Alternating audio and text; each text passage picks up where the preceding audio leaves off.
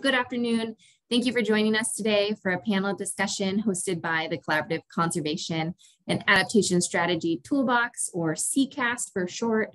My name is Carly Jewell. I'm a conservation biologist with the U.S. Fish and Wildlife Service and the at-risk species coordinator for CCAST.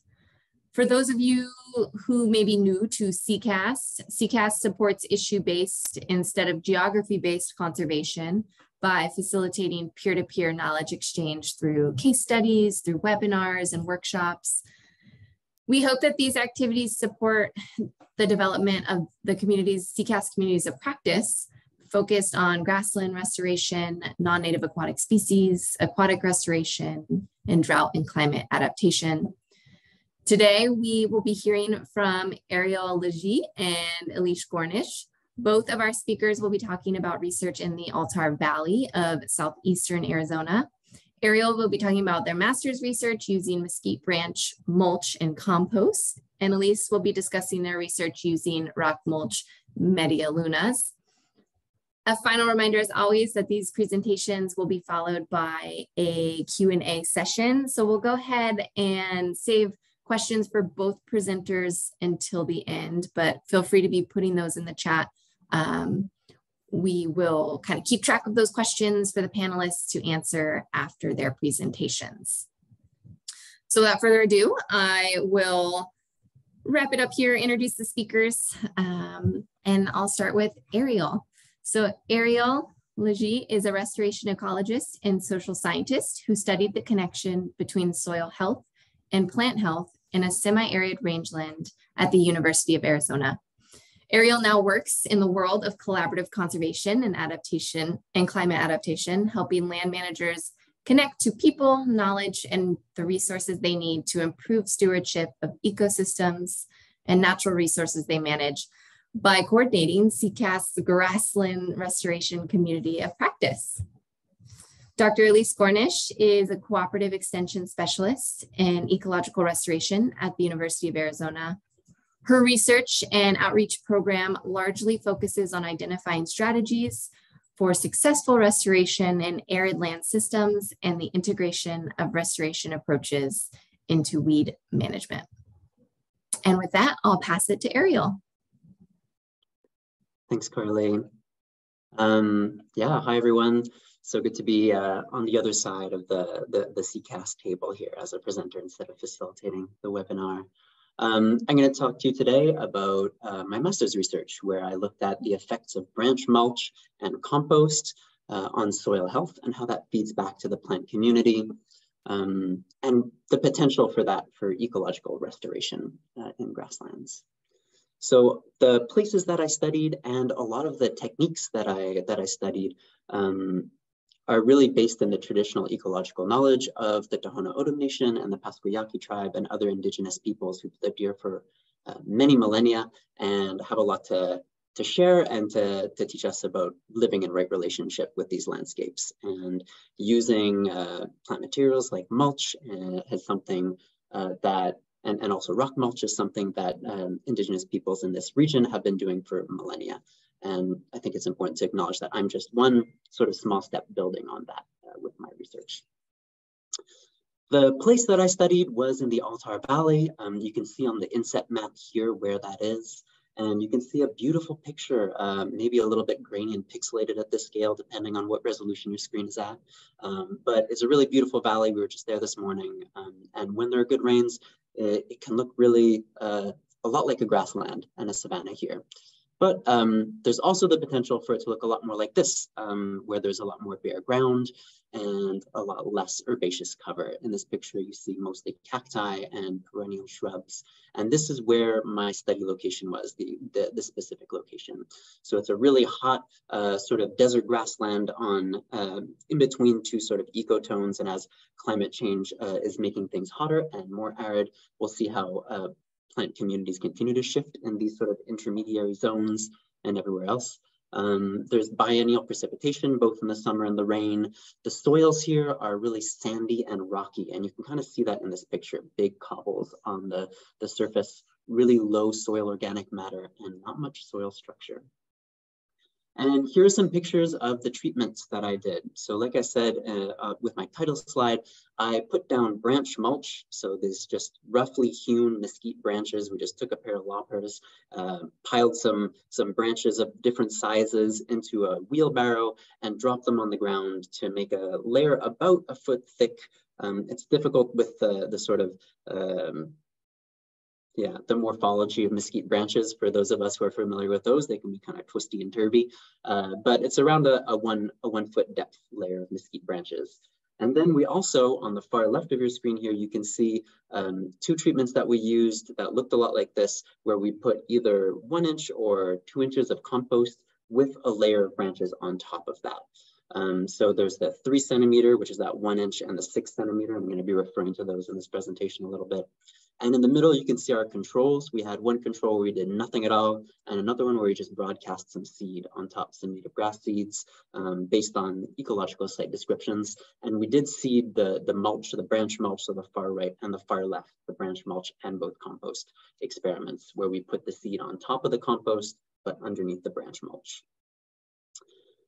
The questions that we were asking, again, just to sort of ground in those, are what the effect of these amendments would have on the plant community, and trying to understand what is causing those effects in the soil. So here you can see a number of the things that I investigated, those soil health metrics, and I'll get into those a little bit more, the details as we move along, but just know that we did a lot of really good science here, and I'm just going to focus on the most pertinent ones. So I'm going to start with the effects on the plant community. And what you can see here on the right is sort of a summary of these 3 treatments and how they performed in comparison to those controls that I mentioned before. And what I want you to take away here, this is kind of the takeaway message of my research really, is that mulch, when used alone, really does increase the cover and abundance of plants compared to controls.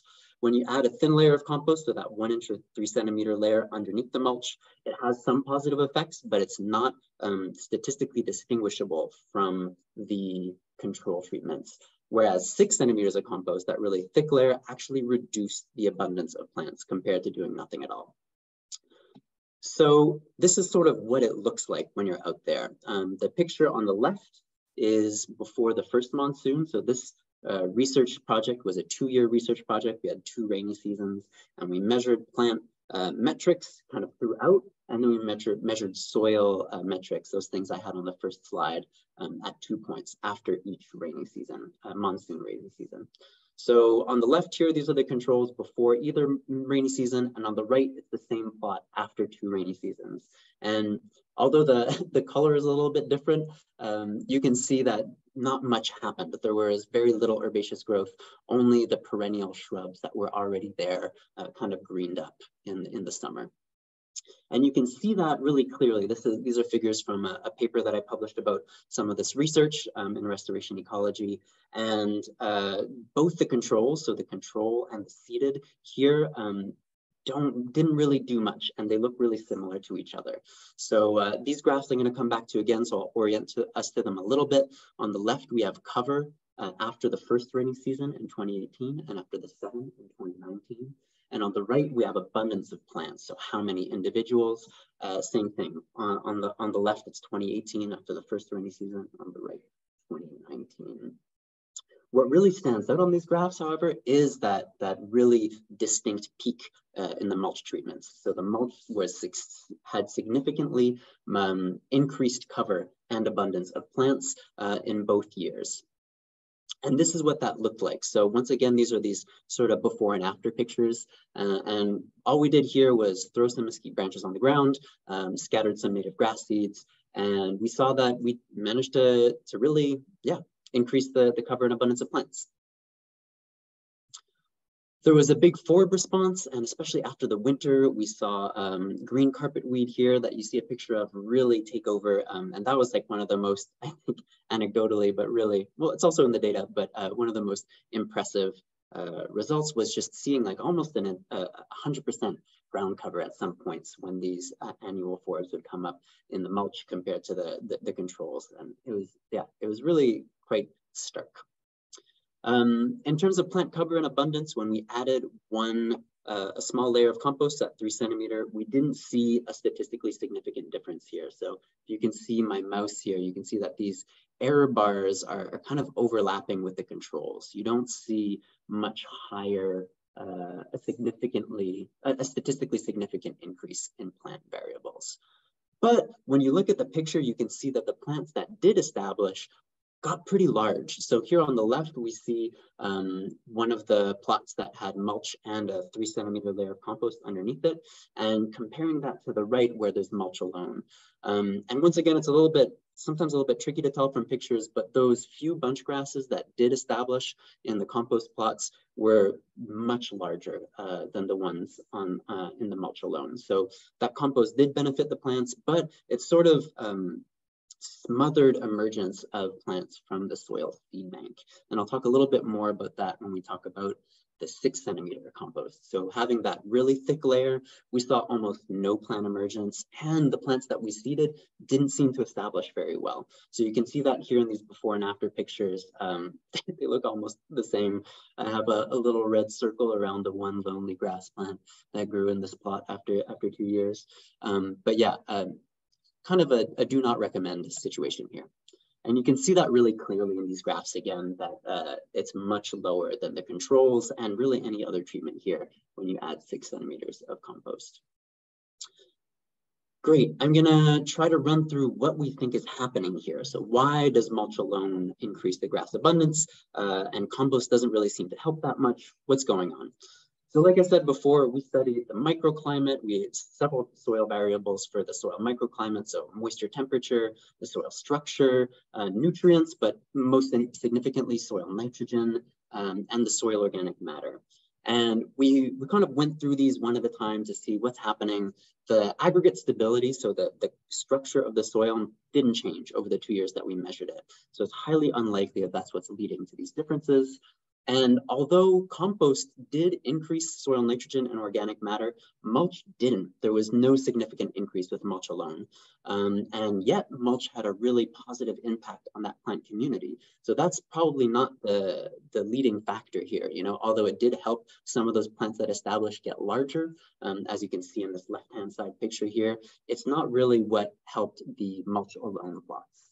And what that leaves us with is the microclimate. And those differences will really start here. And you can see some takeaway messages here. And I'm gonna walk us through these through some fairly complicated graphs. So bear with me here.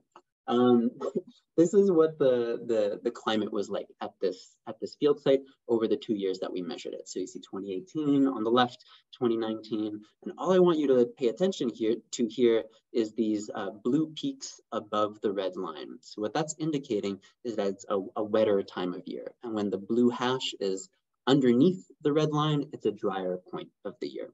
So this is what that climate looks like. And when we look at the soil moisture graph, we can really see that there was a wetter summer in 2018 compared to a drier summer in 2019.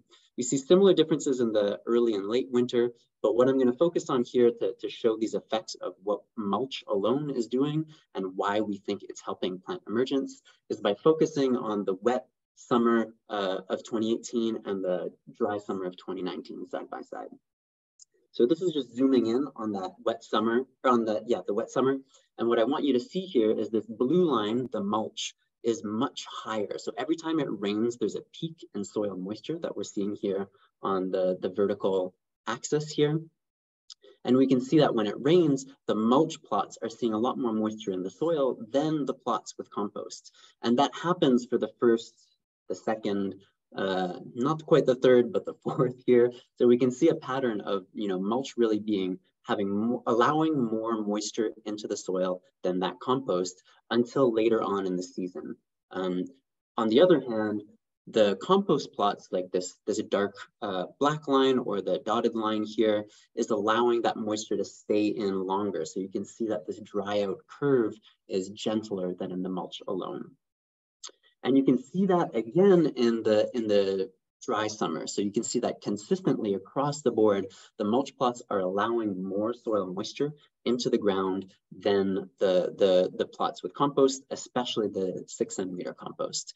And I want you to look at these little red circles here to see that sometimes when it rains, you see a a response, soil moisture, rain making it into the soil and wetting the soil in the mulch plots, but not at all in those compost plots. So those compost plots are sometimes preventing soil moisture from making it into the ground. So when it rains, the soil moisture isn't getting in there, staying in the compost, evaporating before it makes it into the soil. Especially when there's these smaller rain events or during the hotter season. And that's important because in these semi-arid landscapes, most of the precipitation events are these short, small rain events, in terms of how many there are. We also have these larger monsoon storms that could be, a ½ inch or an inch or more. But a lot of in terms of frequency, a lot of the rain events that we happen are smaller. And those are really ecologically significant, especially for the response of the forb community and annuals that we really saw take off and contribute greatly to the plant cover in the mulch alone plots. Yeah, this is kind of a summary again of what I just explained through those complicated graphs, which is that mulch alone seems to allow an optimum balance between that infiltration into the soil and the reduction of evaporation. So it reduced the soil temperatures, increased the soil moisture, whereas compost was intercepting some of that rainfall and allowing it to evaporate before it made it into the soil. Especially after it dried out, the compost had dried out for an extended period of time and could become hydrophobic.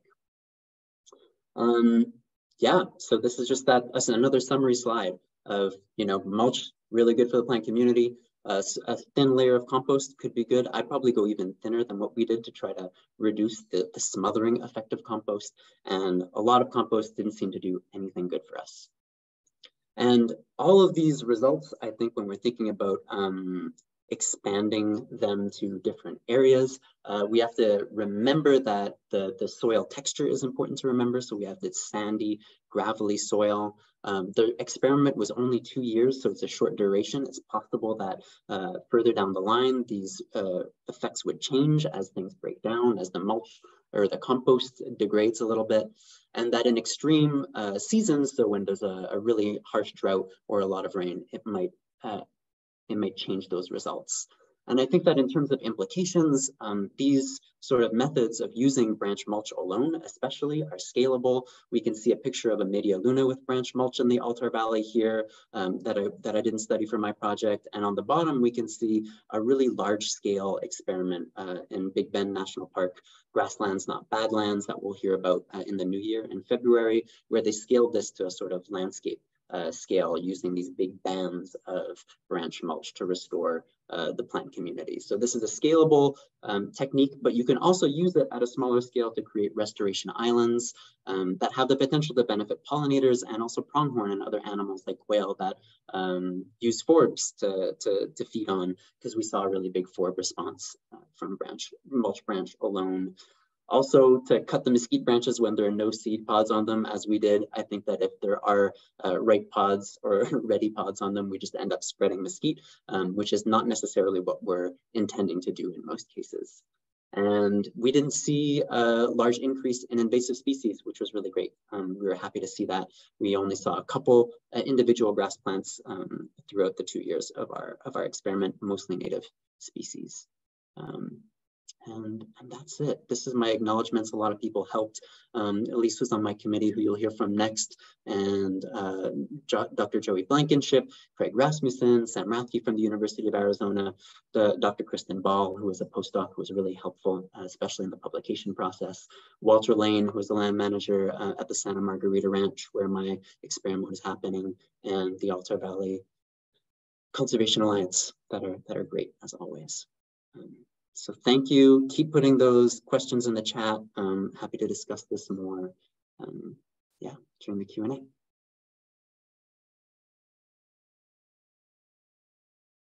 Amazing. Thank you, Ariel. We got a couple questions in the chat here that I went ahead and I have noted down, so we'll circle back to those after our presentation from Elise. And so I'll hand it over to Elise to take it away for us. Thanks. Let's do this whole share screen thing. And here we go. You all see my screen? Yes. Awesome. Thanks. Okay. So howdy, everybody. Good morning. Thanks, Ariel. You make a really hard presentation to follow because that was awesome. My name is on here, as well as Trace Martin, who's the postdoc who did, I would say, most of the work on this project. And she's amazing. So all the stuff you like about what I'm about to say, she did. And if you don't like anything, I probably did it. But I'm going to switch a little bit and talk about rocks, but we're going to stay in the same place. We're staying in the Altar Valley. And most of this work is motivated by the fact that doing restoration or really vegetation management in arid systems is incredibly difficult. In this sort of dated paper, Stuart Hardegree and colleagues found that there was less than 5% success in seeding efforts in the arid Western US, which is pretty dismal. A newer paper from 2020 ups that to about 7%, but it's still pretty bad. So why is this? Well, there's lots of reasons, but lots and lots of demographic papers have found that actually one of the main barriers to ecological restoration and vegetation management in arid systems is the seed loss due to desiccation stress, wind, and seed-eating animals. Okay, so if we want to enhance outcomes for ecological restoration and veg management in arid systems, we have to directly address this bottleneck to success, which is seed loss due to desiccation stress, wind, and seed-eating animals. How do we do that? With rocks, or kind of with rocks. Come on the rock parade with me, okay? Rock mulch, or specifically medialunas, might be a really effective way to deal with seed loss due to desiccation stress, wind, and seed-eating animals. Let me tell you why. So medialunas are essentially half moon shaped structures of rocks that you put out on flat landscapes. And usually these can be small, they can be 3 meters across, they can be really big, they can be 15 meters across or more. And this is the way they work, okay? This is a picture that shows the way they work. So if you have these medialunas on flat landscapes in the arid Southwest that flood, what happens is that as monsoon rains come and flooding occurs, flood waters move across flat landscapes in sheet flow movement. So it's just a lot of water that kind of moves really slowly across the landscape. And as the water is moving through the landscape, because it's a force, it's picking up organic material, it's picking up soil, it's picking up seed, it's picking up small rocks, all kinds of delicious things. So all that stuff is moving in the water. Now, what these media rock lunas do is that they're usually just about 1 or 2 rock levels above the ground, okay? So they're on the flat ground, and maybe they're, I don't know, a quarter foot tall. But because they're something that the water actually hits, the water hits these things in the catchment area, which is shown, and the force of the water is reduced. When the force of the water is reduced, what happens is all that seed, all that organic material, all those sticks, all that delicious stuff gets dropped in the catchment area of the medialuna, and the water flows over the medialuna. And as the water eventually recedes, you have this really nice bed for germination in this catchment area of the medialunas. You have all this organic material. The organic material is really good for growing plants, but it's also good, as Ariel noted, for holding on to moisture, and you have all these seeds. And you can actually see this organic material in this picture. So this is a picture from Google Earth on medialunas I did not install, but they're in the same region. And you can see the half moon shapes. But if we get a little closer, the arrows are pointing out these darker colors in the catchment area of the medialunas. And those darker colors, that's actually the reflection of the organic material. Okay, so you have this delicious little seed bed that you didn't even have to do anything for except for putting the rocks out. And not only do you have this area where now you have more organic material for growing plants, which is good, and you have more seeds, which was dropped by the water, and you have this organic material that holds on to the moisture. But you also have these rocks that further shade the soil surface. So when you have shading of the soil surface, you have a reduction in moisture loss at the soil surface, and you have a slight reduction in temperatures at the soil surface. So these are further factors that are enhancing germination of your seeds. And the rock lunas themselves can slightly reduce erosion. So as the water, again, these things are pretty localized. They can be like maybe, I don't know, a meter across, but 10 meters long or 5 meters long. And so you don't have sort of this large scale protection of the system, as Ariel was noting at the end of his talk, but right when the water sort of hits media lunas, and usually you place several of them sort of together in a landscape, you have a slight reduction in the force of the water, so you have a slight reduction in the erosion that occurs. And so this is showing sort of some of the plants that are growing as a result of the changing of the soil due to the shading of the soil surface and the dropping of the organic material in the seeds. But on the other side, you can see all that erosion that was happening through flood events. But right on the other side of the rocks, you see there's plants. So as the water actually moves over the rocks, you have a slight reduction in the force. There's a slight reduction in the erosion, and then the water starts moving again and there's more erosion. This is not a picture of media luna, but this I also want to show a representation of how media lunas also then reduce seed and seedling loss due to granivores and herbivores. So often an issue is when you're doing restoration, if you're seeding out a whole bunch of native plants, is that the plants start growing, and then in this sort of more drier, barren landscape, you have this delicious sort of buffet of plants growing around. And so because a lot of seeds get deposited right at the edge of the rocks or even within the rocks, when plants are growing, they're slightly protected from granivory, so seed loss by seeding animals, or from herbivory by the rocks. It's actually physically harder to get your face in there to eat the seeds and the plants. And they function very similar to mulch of trees, which I'm not going to go into because Ariel just did a really nice description of that. And so I'm going to talk a little bit about media lunas in the sense that they have been used for a very, very long time, but there's very little bit of formal research conducted on them. So in the absence of some of this formal research, it's really hard to make science-based recommendations to managers, right? And so here's just an example of some, these are rock walls, they're not media rock lunas, but they function very similarly. This is in Santa Rita experimental ranges are about 50 years old. You could see that the gray is actually the plant material that's growing at the rock lunas. And this is a terribly scanned photo, I think from my phone or something, but someone gave me this map of rock lunas that are near the Catalina State Park boundary, that these are over 4,000 years old, okay? So this is a very, very ancient technique that clearly has been working because it's been around for at least 4,000 years. But again, there isn't much sort of formal research into some design and application strategies, and thus it's hard to make science-based recommendations. So I'm going to talk about a study where we looked at the short-term, very short-term, within a year impacts of media luna installation. We're going to be looking at the soil microbial community, and soil microbial communities are usually fairly good indicators of soil health and the plant community. So we deployed an experiment out in Altar Valley, not at the same ranch that Ariel was talking about, but very, very close ranch. And our treatments were small rocks, so this is 2 to 5 centimeters. And this is kind of what it looked like. So there was this almost 100% cover of the soil surface, which is very important. Small rocks are good because they're much easier to move around. Usually they're cheaper. And then larger rocks are 8 to 12 centimeters. So this is not a picture from the site, as you could probably tell, but larger rocks are more expensive to move and more expensive to buy. But the thing with larger rocks is that when you put them down on a landscape, there's lots of interspaces at the soil surface, and this becomes relevant later. We seeded all of our media lunas, and then we seeded out some areas in which we did not have any rocks, so it was just seed. And then, of course, we had some control plots, which we had no rocks and no seed. So this is a schematic of our sampling design. So we collected plant cover and seedling data several places across the media luna, and then we collected soil chemistry and microbial community data just in the center of the luna in a transect.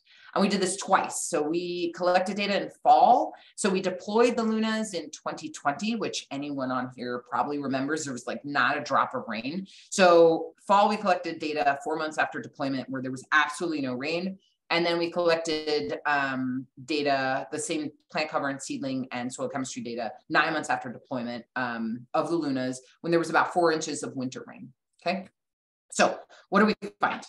Well, in the fall, after absolutely no rain, this is showing total percentage of vegetation cover on the y-axis, and across the x-axis, I have those different treatments. So the control, where we had no rocks, no seeds, seed only, small rock and large rock lunas, and then there's 3 bars, and you're going to be seeing a lot of things that look like this, which is why I'm explaining it. is 3 bars of the different locations. So the catchment, that's the first place, I think it's the concave, convex. I always mess those up, but like where the water hits and the inside of the moon. So the catchment right in the middle of the Luna and then right on the outside. And we found that plant cover after absolutely no rain was unaffected by the Lunas. What a surprise. You have no rain, there's no plants, okay? But we did find that of the existing plants that were there, in general, there was lower plant cover in the middle of the Luna, where you're gonna have more of that sort of continuous rock cover. Not that interesting, right? Okay, so media lunas don't really do much for you if there's no rain. So in the winter, after 4 inches of rain, what do we find? So this is the ugliest graph I've ever made in my life, but it serves a purpose. So let me tell you how this graph works. Okay, so the axis, the locations across the bottom, so across the x-axis, if there is a purple square associated with it, it means that there's more plants in that location across the x than across the y. So for example, for the large rocks, the large rock lunas, both in the catchment, the middle area, and in the drainage, there was 3 times more seedlings. So you see a lot more of those purple squares than in any of the other treatments, okay? So what this ugly graph is telling you here is that large rock lunas were 3 times more effective at growing plants when there's actually some rain than any of the other treatments, than small rock lunas, than just seeding, or than doing nothing at all. But small rock lunas weren't useless. Ignoring the large rock lunas, if you just use small rock lunas, which had a much more sort of complete coverage of the soil surface, you're gonna get 2 times more seedlings than if you do nothing for control or if you just do seeding. This is showing litter cover, which can be really important for soil health. So litter cover was higher in the catchment areas of big rock lunas, but we didn't find that for small rock lunas. We also found that soil moisture was higher in the middle of the lunas, which shouldn't be terribly surprising because that's essentially where the rocks are covering and shading the soil surface. We didn't see much change in the soil moisture in the catchment area where we thought maybe there'd be some shading of the rocks. And we didn't find after 9 months any effects of lunas on soil carbon or nitrogen. We measure this because that's kind of what you're supposed to do, but usually you don't see any effect of carbon from anything you do for at least 5 years. Nitrogen, you might see something, but at least after 9 months and a little bit of water, we don't see any effect of lunas on nitrogen and certainly not on carbon. These are community ordination plots of the bacteria, which is the leftmost plots, and the fungi, which are the rightmost plots. So if you just look at the 2 top plots, essentially what happens is we go out there and we take a little bit of soil and then we sequence that soil and we get millions of strands of DNA and we get thousands, if not millions of sequences of the different things that are in the soil. So how do you take all of that data and graph it somehow? Well, you can concatenate all of that data down into 2 numbers, an X and a Y. So each dot on that graph is one place where we took soil. Okay, and the different colors are just telling you where in the lunas they are. And all you need to get from this is that any 2 points on that graph that are closer together means that the communities are more similar. Any 2 points that are farther apart means the communities are farther apart. So if the lunas were having any effect on the bacterial communities or on the fungal communities, what you would expect is all of the small rock lunas, which are squares, to cluster together, and all of the large rock lunas, which are pluses, to cluster together. And clearly there's no clustering. So the large rock and small rock lunas had no effect on the bacterial or fungal diversity in the soil. So far, based on, for the most part, litter, soil nitrogen, soil carbon, and soil microbial communities, we don't see in the near term or short term any effect of our lunas on soil health, or these things that we're using as proxies for soil health. Okay, so can rock solve all of our problems? The answer is sorta. So on a very, very short time scale, we did see some differences that are very important for managers. So using large rocks to create lunas appears to result in higher seedling number. And this is just 9 months and after a drought, okay? Just 9 months after deployment and after a summer of absolutely no rain, and a small amount of enhanced soil health in terms of litter, okay? And some soil moisture increase.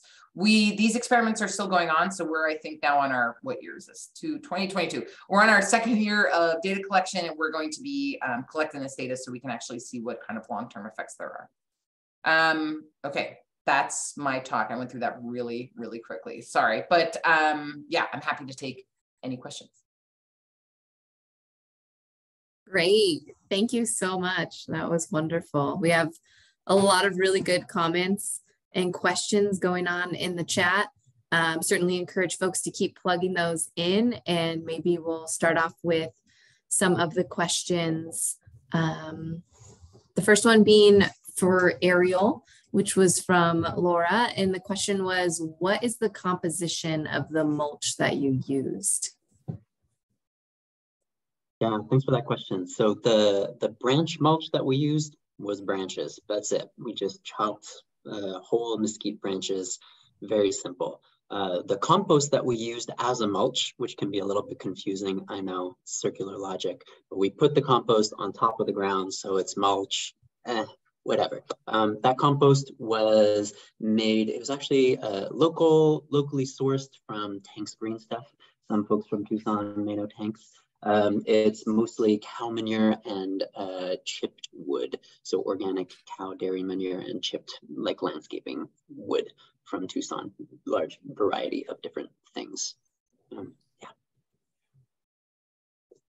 Great, thank you. And maybe I'll kind of try to go back and forth here. This question was for Elise from Gita, and feel free, I'm going to just read the questions, how they came in from the chat, but if anyone wants to unmute themselves after I do and provide a little more context or expand on what they asked, definitely feel free to take the space to do that. But the question for Elise is, there seems to be a tendency these days for people and organizations involved in urban water harvesting to recommend using organic mulch instead of rocks and gravels. Exactly the opposite of the conclusions your research suggests as best practice for wildland restoration. Can you comment on this apparent divergence? Well, so one of the reasons why, hi Gita, by the way, one of the reasons why lunas appear to work so well is that they're function in tandem with the flooding that occurs. And so you need a lot of flooding and a lot of sort of space around the lunas so that all that organic material can be picked up in the seeds and all that stuff. And that can still operate in urban areas. There's still, unfortunately, plenty of sort of like bare ground that organic material can be picked up, but I think less so. And so you could still use sort of rock mulch, certainly in water harvesting, and people do all the time. And you can pair it with seeding. But I think you're going to lose a little bit of the benefit when you don't have this like large amount of organic material being moved, captured by the lunas, and then that acts as sort of a seed bed. Again, you probably still have that in urban water harvesting, but not to the extent. And from what I understand, there's in the literature anyway, there's a whole bunch of stuff about why you shouldn't use why you shouldn't use compost in rangeland systems. But there's still a big debate because some people are like, well, it enhances invasives, and then other people are like, but it enhances the soil microbial communities and blah, blah, blah, blah. But in urban systems, I think people are a little less worried about sort of manipulating some of those things because it's usually smaller areas where you have more of a hand in being able to modify things that you don't like. So it's a super verbose answer, but that's what I think. Amazing. And just to follow up with that, Elise, you probably have seen this, but in the chat, there's some good information. Gita mentioned that there's some good research on ancient rockworks and soil fertility on the Agua Fria National Monument. Cool. And then John talked about some of the most agricultural rock mulch features in the Tucson area and Agua Frita to date to the Hauhakam. Hopefully I got that right. Of course he did. And so with that, I'll jump us back up to a question for Ariel that came in, which was, what perennial grass species established in your mulch alone treatments 1 year after application? What further changes occurred between October 2019 and October 2022 in the various treatments? Cool, a two-parter, love it. The first part of that question, what established? A whole bunch of stuff. I don't have list with me, but I'll put my email in there and you can send me. I did ID everything I could to species when I was out there. So I can give you that data if you want. I can give you the sort of really nitty gritty, nerdy details, but just sort of off of the cuff, we had some sand drop seed, we had some cane beard grass, green sprangletop. Those were seeded species. Unseeded species, we had a number of thrions, purple thrion being the most common, some spike grass, fluff grass. Sorry, I'm not using all the real names here. I'm just giving you the common names. So take it as you will. And then a ton of different forbs that I can't remember right now. But once again, I'll give you that in the data if you send me an email. I can give you the nitty gritty. And then the part 2 was what happened after I graduated, right? So after 2019, I stopped going to the Altar Valley and measuring this field site. It's what happened after 2019. But I've been there afterwards and can give you some observational sort of what I saw when I was there without measuring anything. And that was after 2020 drought, I was there and I saw that there were still a lot more plants in the mulch alone plots and in the mulch and 3 centimeter compost with like that little application. So yeah, I think that those changes persist. I think that if you can get those perennial grasses to establish, that the small changes that the mulch and the compost have had on the microclimate can help even during those really dry years. I wasn't there during the growing season, so I can't tell you if those perennial grasses persisted. They were senesced or dead when I was there. But you know, the mulch was still there. There was a little bit less of it, but that branch mulch is really hardy. So I would think that even if they are slightly less than when we just put them down, that some of those microclimate modifying effects like the shade and the infiltration would still be present even 3, 4, 5 years after application, as long as the branch mulch is still there. Yeah, potentially changing the trajectory of local ecohydrology, as some might say. Wonderful. Let's go back to Elise here. This question's coming in from Jennifer, and it said, will you be able to go back and assess Media Luna associated soil health and fungi into the future? Yes, we will. We're not sampling every year because we just don't have the grant money for that, but we're probably going to do it at year 5, year 10. And depending on what interesting things we're now starting to work with metagenomics, and so we can do really fancy things to figure out, because if you figure out that there's change in bacterial composition or change in fungal richness or things like that, like what does that mean in terms of soil health really? Well, you don't know, except if you use something like metagenomics, which can actually tell you something about the traits of the things we're finding in the soil, and those traits are usually related to certain ecosystem services, and thus are much easier to connect to soil health. So yes, but not every year. We're looking at this at probably year 5 and year 10. Got it. So this next question initially, Danielle posted and said, great work, Ariel. I'll get some positive feedback there. But I'm going to open this up actually to both speakers. Danielle asked, I'm interested in learning more about the incorporation of IK/TEK. Can you share any publications or information on that? So I'll open it up for both rock and branch mulch, if there's any publications or information that either of the presenters have, or really anybody from the larger participant group. But I'll start with the presenters to see if they have any things that come to mind. Yeah, I think I'd be the first to say that I didn't do a very good job of that. In my research, I didn't have any partners from the Tohono O'odham Nation or anybody who is a knowledge holder be a part of this project, either in terms of their advisory capacity or in terms of being materially supporting the project in other ways or benefiting from this project in other ways.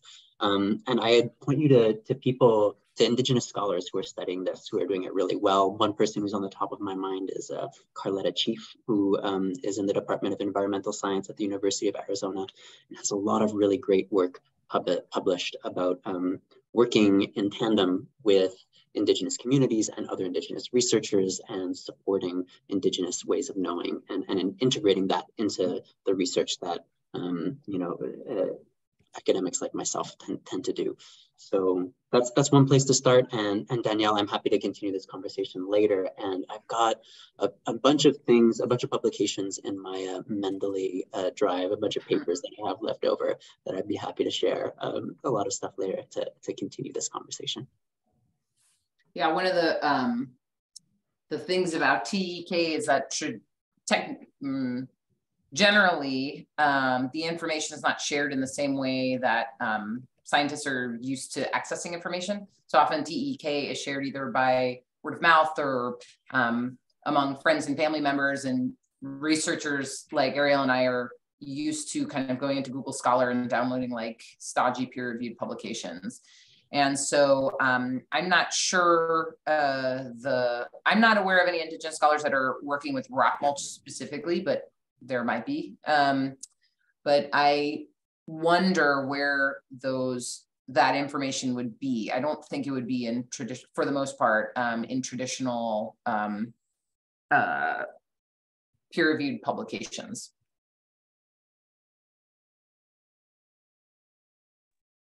Great. There's some other comments coming into the chat.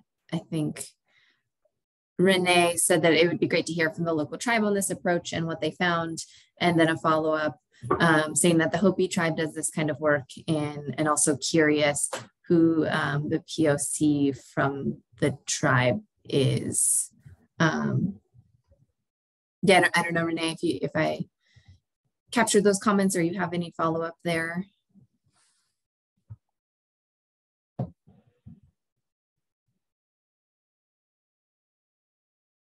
Looks like Elise. No, it's. Oh yeah.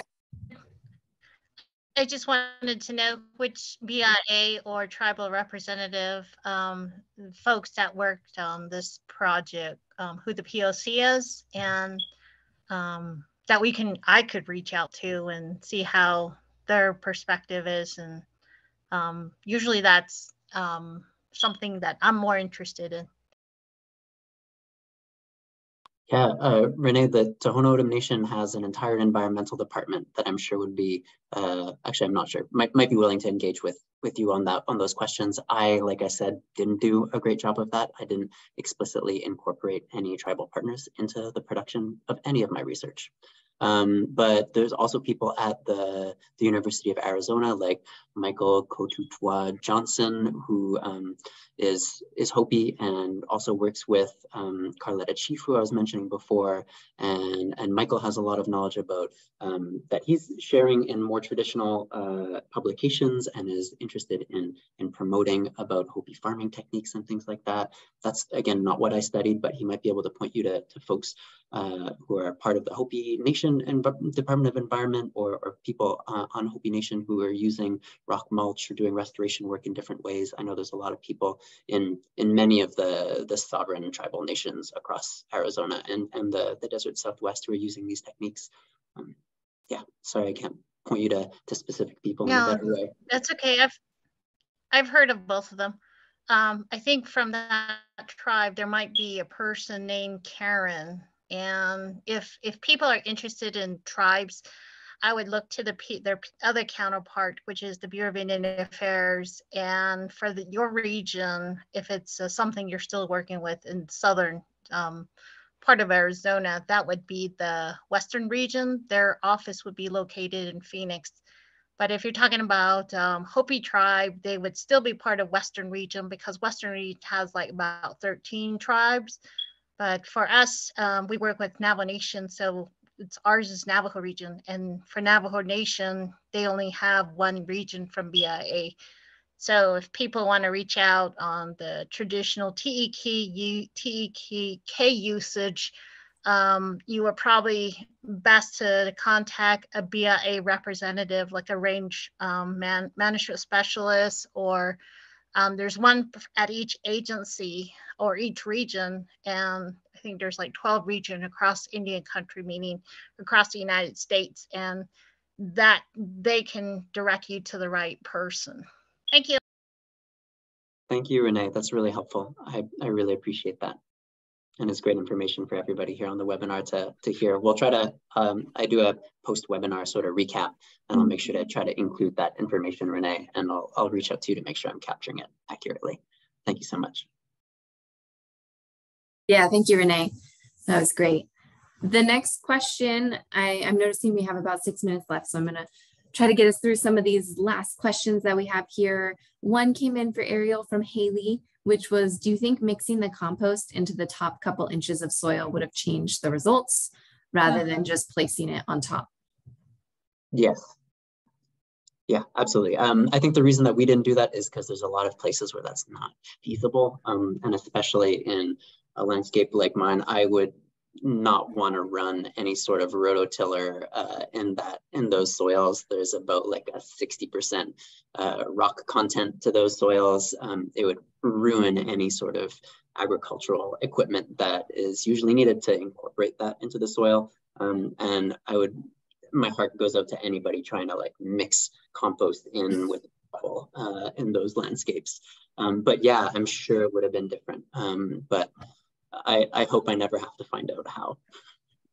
I think I just want to add, one of the benefits of using rock or mulch on top of the soil surface is that if you're not penetrating the soil surface, often the permits that you have to secure if you're working on county land or fed land is different than if you are not penetrating the soil surface. So I don't know, Ariel, maybe that wasn't a concern because you were like, meh, this is going to break any machine anyway. But that's one of the reasons why a lot of people like using these kinds of things, because although permitting is very important for lots of different reasons, it can be extremely slow and extremely expensive and retard any attempt to actually move forward in projects.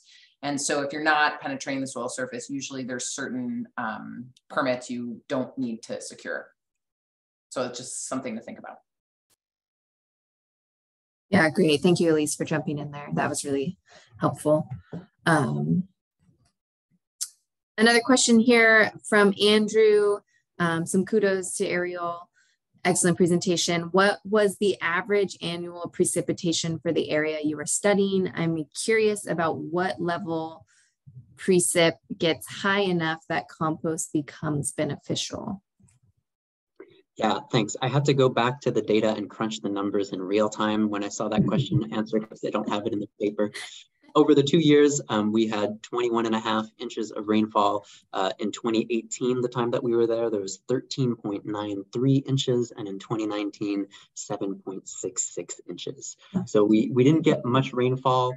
Yeah, those are fairly average, I guess. There's a lot of variability here in rainfall. I think that's the most common thing, but it's not exceptional. It's not a huge amount, and it's not very little. Yeah, more rain would have been better. I'm not sure where that threshold is. I'd be really curious as well. It'd be fun to do some sort of like a precipitation gradient experiment somewhere where that works. Might be tricky to find without soil types changing a lot. Maybe on Hawaii or something is the place to do that kind of research, but that'd be really cool. Great. One of the last comments that I want to bring up here was from Matt. And it said, chipped ash juniper mulch 1 to 3 inches has worked well in the Texas Hill Country for germination and growth. Dr. Warnock had similar results using soil erosion socks filled with cotton gin debris as the lunas. Lastly, I wonder if the standing mulch also protected plants from herbivory. Maybe I'll just open that up to either of you to comment on. Yeah, we actually set up some trail cams at some of our plots, which was really fun. We didn't really incorporate any of that data into the publications. It wasn't very sciencey, but we saw cows and they were eating grass, and we also saw rabbits. They were also eating grass, and we definitely saw that some of those the grazing, when I looked at where it went down to, it wasn't all the way down to the root. They were sort of stopping where that mesquite branch was. It's very spiny. I think if you added thicker mesquite branch mulch, you'd be able to do an even better job of that. It'd be pretty cool. But yes, I think that definitely happens. And you see some of that effect. There's some research about that sort of underneath mesquite trees where some of the branches are kind of like ponderous and hanging over things. You know, cattle can't get in there as easily sometimes. So yeah, that definitely did. I think there are other parts of that question, but I forget what they were. So I'll mute myself again. I just want to see you gesticulate more about trees and animals trying to eat them. And there's sciencey things about, there's people who base their entire careers on trail cams. Anyway, so we definitely saw, we didn't collect data on it, but it was like fairly clear that the seedlings, when we collected data, everything was still super small. So the seedlings that were amongst the rocks were like way bigger and sort of seemed in better health than any seedlings outside. We're going to collect that data soon to actually assess that. So what we saw is that our rock mulch was definitely protecting the seedlings when they were still at about the height of the rock mulch, was just like, I don't know, maybe 15 centimeters above the ground, something like that.